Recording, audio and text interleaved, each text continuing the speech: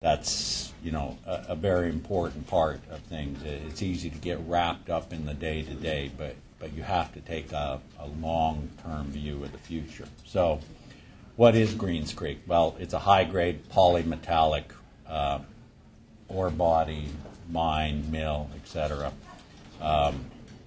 We have 4 different pay metals that we recover. Silver is the most important.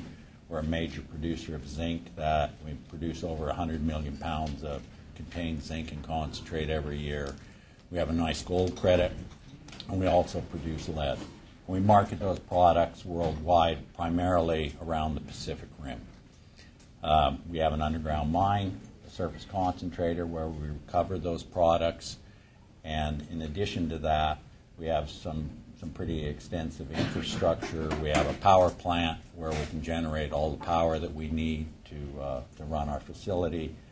We now have an electrical intertie so that when there's surplus power on the Juneau grid, we're able to buy that, which works well, you know, for both the consumers here, because that goes to offset some of the cost of the hydro. Works very well for us, and it's good for the environment as well. We have a dry stack tailing facility that I'll talk to you a bit more about later.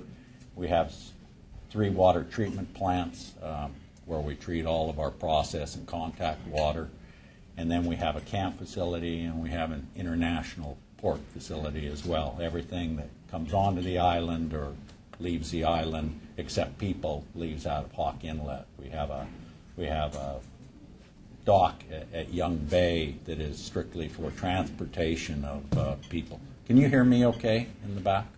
Okay.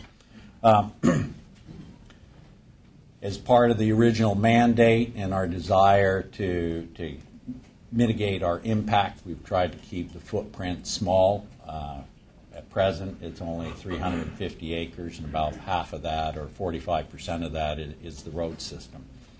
Our target's to increase to 2,300 tons per day this year. We're working hard on that. We haven't quite hit it yet, but we remain optimistic. Greens Creek has been roughly a 10-year mine for 23 years. It's not untypical for underground mines to only work off of about 10 years worth of reserves. You're looking for a needle in a haystack when it comes to discovering and delineating underground deposits, and so you kind of build every year. You're doing exploration and more drilling work to try and replace the resources and the reserves that you've produced during the year. And for over 20 years, Greens Creek has been successful in that. Some years we don't quite replace everything. Other years we replace more than we consume. So. And as part of that ongoing investment, one of our major pieces of infrastructure that will be required to sustain the business into the future is an expansion of the tailing facility. So local benefits. Right now, I think as of today, we have 365 direct employees. We're still trying to hire. That number will go up a bit. But 370 is probably a good round number, and about 200 other jobs that are attributable to the mine. These are good paying jobs. You know, our payroll and benefits, $47 million last year. So these, and they come with good benefits. So they're the kind of jobs you can raise a family on. We're the largest private employer in Juneau. We're a significant employer in Southeast, especially in terms of payroll. 75% of our workforce resides in Alaska, and 90% of that 75% is in Southeast. More than $27 million in goods and services purchased from Southeast Alaska, businesses, government organizations, other organizations. And we have the dubious distinction, I think, last year being the largest taxpayer to the City Borough of Juneau, property taxpayer. We're hoping Kensington will knock us off of that pedestal. But anyway, And even more importantly, I think, than the donations we make to community events and organizations is the involvement of our employees that live here in the community as well. And we encourage that. It's quite a thing when you have to get up at 3-something in the morning to catch a 5 o'clock boat, and you don't get back home until after 6 p.m., and yet you still take time out of your personal life anyway to be involved in the community. And we appreciate that of our workforce. Greens Creek has always strived to be a model of environmental responsibility. We're not perfect, but we make that a high priority, and we continually try to improve. You can't get off the boat and walk up the dock and not realize that you have a privilege to work in a real special place, and we take that responsibility seriously. And a commitment to safety and health, and not only is it the right thing to do, it's always been the right thing to do.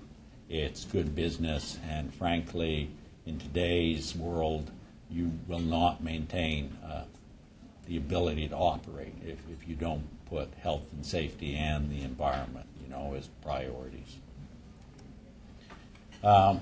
Site layout for those of you who are not familiar, but 5 a.m., 5 p.m., come rain, come shine, no matter who's on the boat, whether it's the general manager or not, the boat leaves kick-off dock with up to 150 people on their way to Young Bay, where they'll get off and they'll get on a bus for a 5-mile ride if they work at Hawk Inlet over what we call the A Road. And those that work at Hawk Inlet will get off there. The rest of us that work up at the mine site have another 8-mile ride up what we call the B Road to the 920 mine mill site. 920 is just elevation. We're not real clever when it comes to naming things, frankly. You can probably take responsibility for that. Yeah. So it works out to be, between all the changes and everything, it's an hour and 15 minutes, an hour and a half commute each way. So that takes a bite out of the day as well. Our existing tailing facility is right near Hawk Inlet.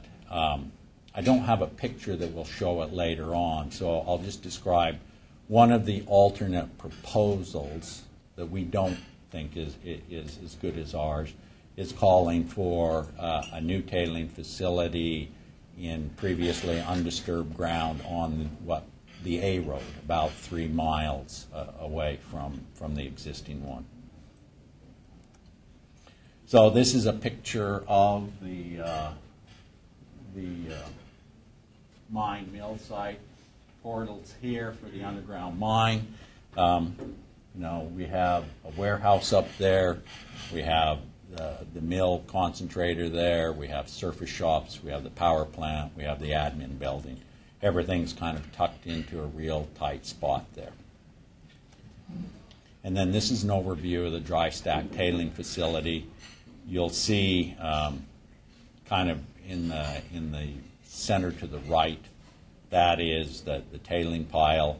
The pond there is a pond where all of the contact water from the tailings or the disturbed area, it will flow into there prior to going to water treatment or any processed water that we're not able to recycle. So we have 3 water treatment plants, but the big one is down here, and everything goes through it to meet the permit limitations before it's discharged. And there'll be another better picture, but frankly, what we're proposing anyway is our expansion would be just an expansion of this facility to the south or coming down this way. Hawk Inlet, I still think we have the best looking camp of any mine I've ever been to. It is an old converted cannery. There are a couple of new buildings there, and there's another one being assembled now. The new one, we kind of tried to stay with the red and white color scheme of the old cannery. And then the port. All of our supplies and materials come in, fuel barges, AML, we see a lot of them. And and then the ships that come in are loaded with the concentrates. So, exploration is necessary, that investment and success there in order to replace those resources, and then reserves so that we can continue operations.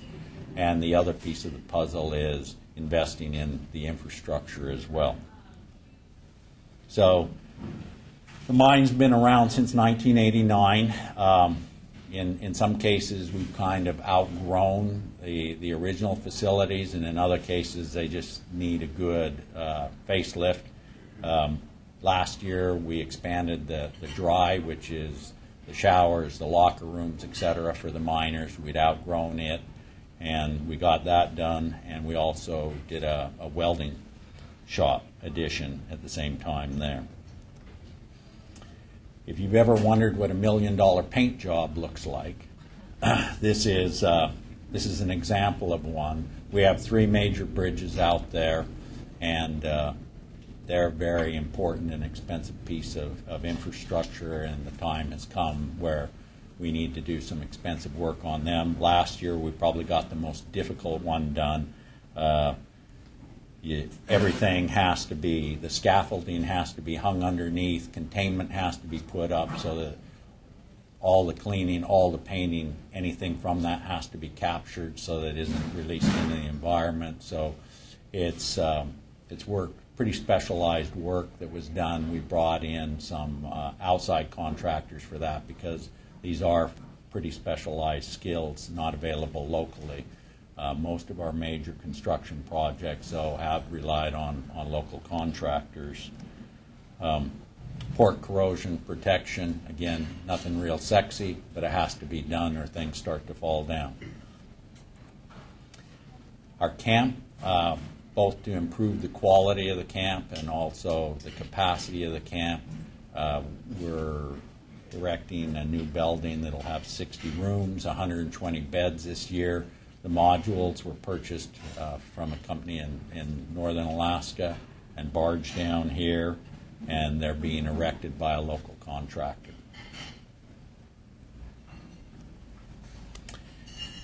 Last year, we did a tailings expansion that was probably the last, it's really the last expansion that makes a lot of economic sense within the current permitted footprint. And it's really the last expansion of any size that can be done within that permitted footprint as well. It involved a power line and a road relocation. It involved a lot of diversions because when we build tailings, we want to keep the clean water out and we want to keep any contact water in so that we can collect it and treat it and manage it properly. And we had to put in a lining system to do that as well. So this area here is what was expanded, and so now we're able to fill in basically this notch here. This will more or less from the top of the existing facility come over, and we'll fill in all of that area there as well. And again, our proposal long term is to just keep building the pile out incrementally in that direction.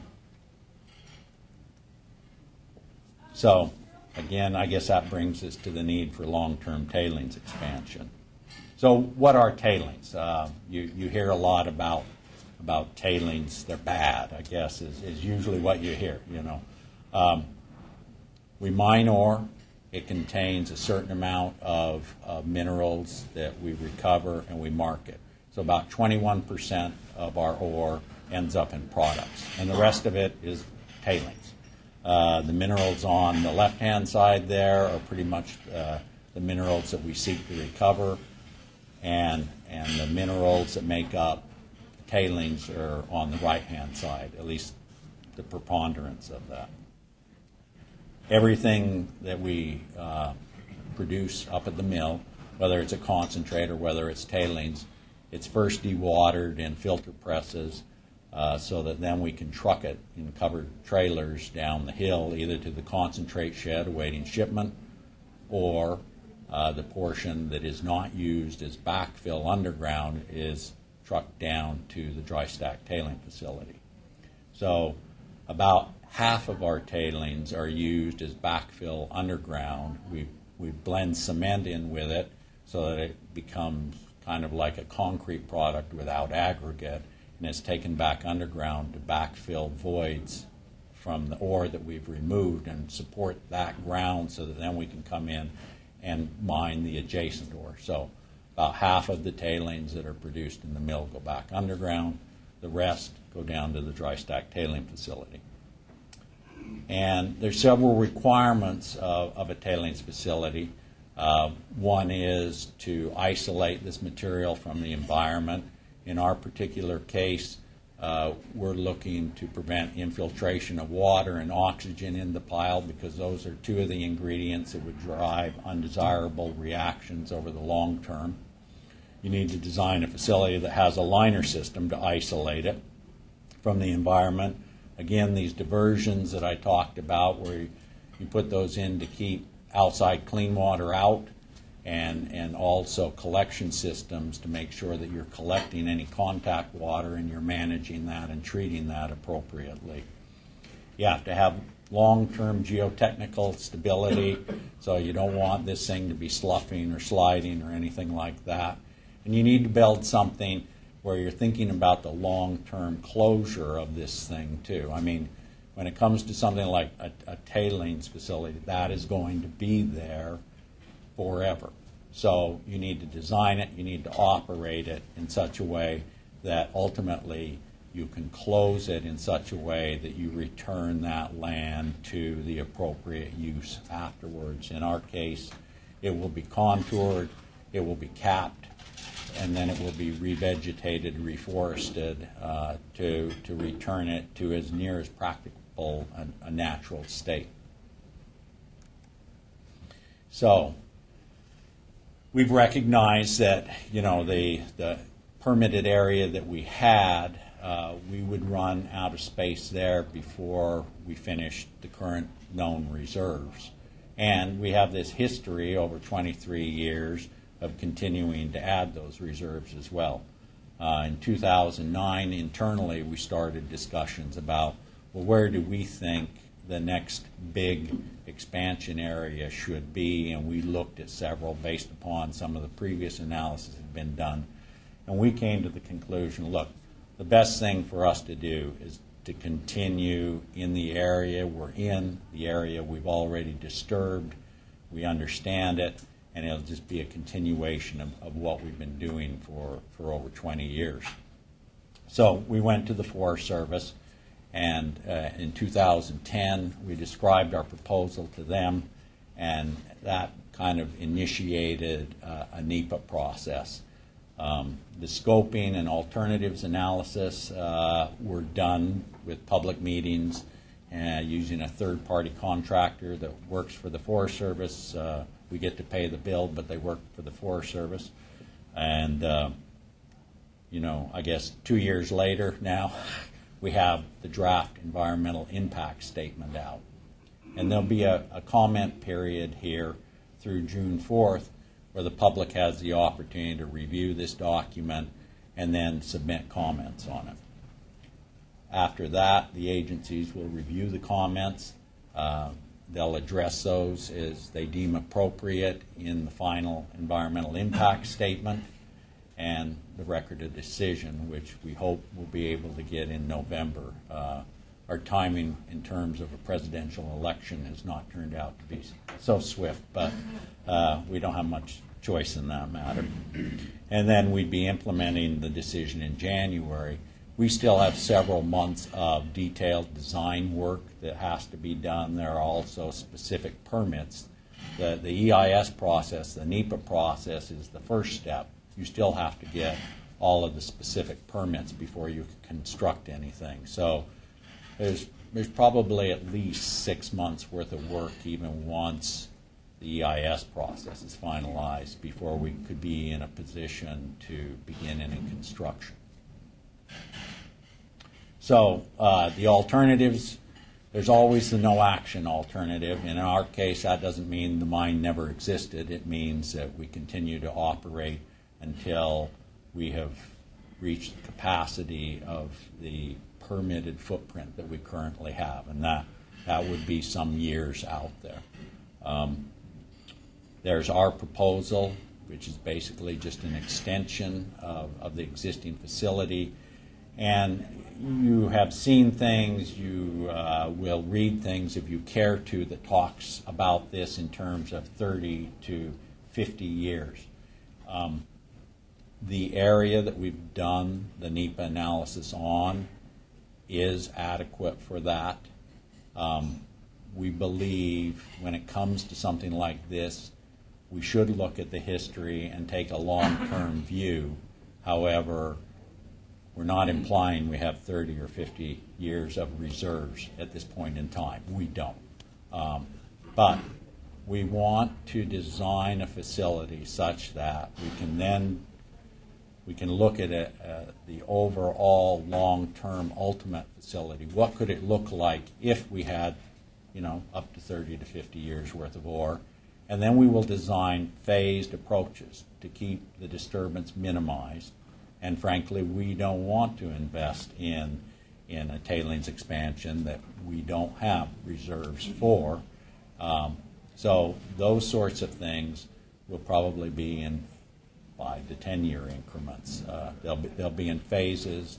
They will only be for what we recognize that we need based upon our current reserves.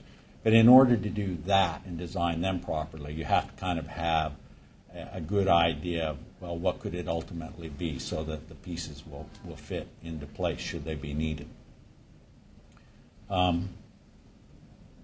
There are two other alternatives that the Forest Service came up with. I mean, part of the NEPA process, you always have the no action alternative, you always have the proponent's alternative, and then part of the NEPA process is to look at, are there other alternatives that would be better? And there are two that have been put forward. One I've kind of described that says, okay, no more expansion into the monument. Right now, our current tailing facility, about half of it is already in the monument, and all of the mine mill facilities are in the monument. But if they didn't want to expand further into the monument, then they would look at this site 2.5 to 3 miles out in previously undisturbed ground. And that is the C alternative. And then D is just kind of a combination where they say, okay, you can expand a little bit more into the monument, but then we want you to go out and build a new facility. We don't think that's a good idea because, frankly, why would you want to go disturb previously undisturbed ground? It would require a road upgrade and more heavy hauling over a road that gets very little traffic at this point in time. We'd have to install a major pipeline in order to bring the water from that satellite facility to our water treatment plant. And probably more importantly would be during the closure, now you have 2 sites that have to be closed and monitored, etc., for many, many years. So we still feel that, keeping all of our eggs in one basket, so to speak, and watching that basket very carefully is the superior proposal. So in terms of project needs, we'll need this expansion in order to support our continued operations. We invest several $1 million every year to continue to explore, to discover more resources and move them into reserves. But that only makes sense if we can have the tailings capacity that we're going to need as well. We also have waste rock that we generate through mining, and also there are some legacy sites that we're moving that waste rock so that we can reclaim that site.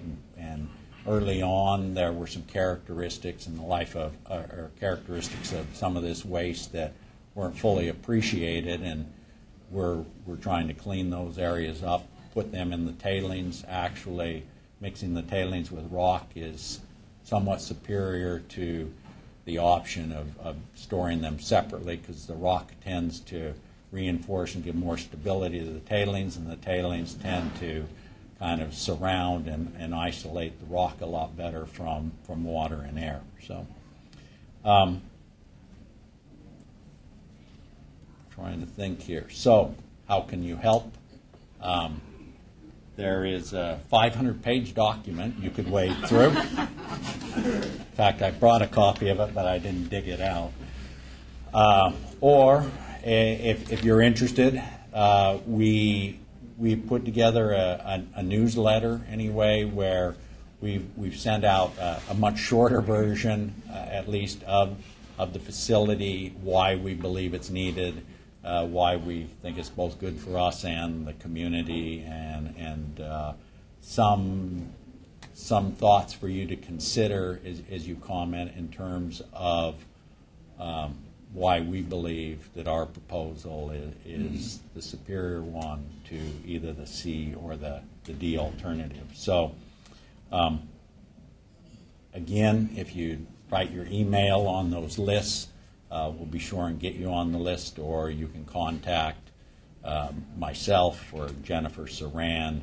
It's our first initial, so it would be S. Hartman at hecla-mining.com. You can go that route as well. And the comments, the ones that are considered most seriously by the agencies are substantive, which means they're specific. So rather than saying, for instance, I like the jobs the mine provides, if you can say, well, the mine affects my business this specific way, either, positive, hopefully. Those of you who want to write negative comments, don't bother. So anyway, those ones that are specific anyway will get a lot more attention. It's not a beauty contest in any regard.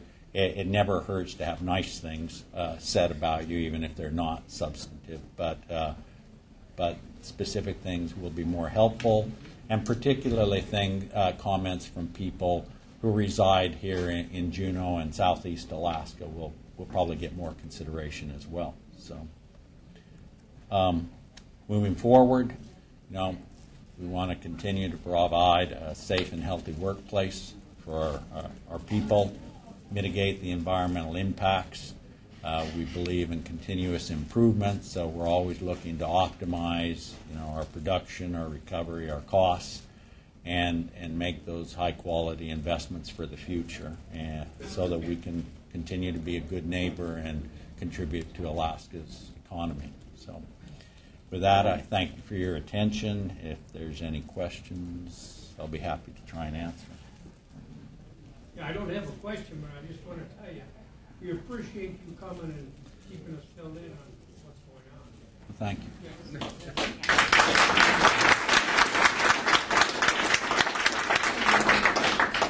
Green Street received a permit to do some drilling, new drilling on the...